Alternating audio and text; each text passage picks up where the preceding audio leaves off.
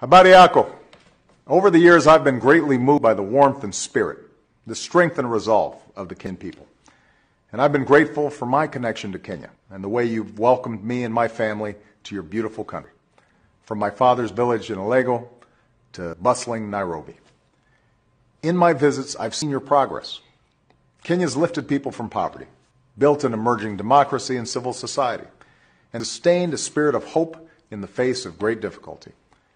After the turmoil of 5 years ago, you've worked to rebuild communities, reform institutions, and pass a new constitution. Now Kenya must take the next step. We all know what makes for successful elections. Kenya must reject intimidation and violence and allow a free and fair vote.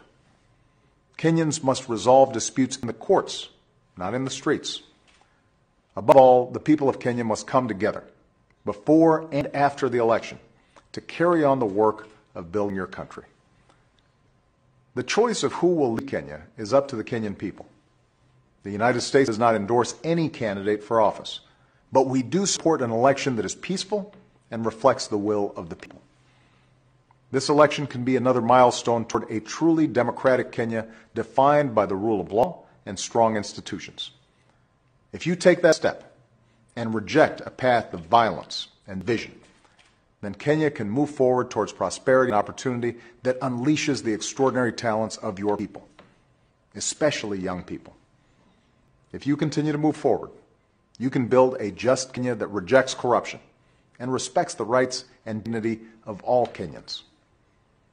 This is a moment for the people of Kenya to come together instead of tearing apart.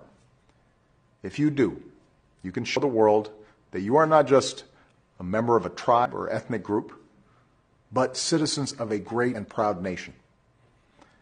And I say to all of you who are willing to walk this path of progress, you will continue to have a strong friend and partner in the United States of America. Kwaheri.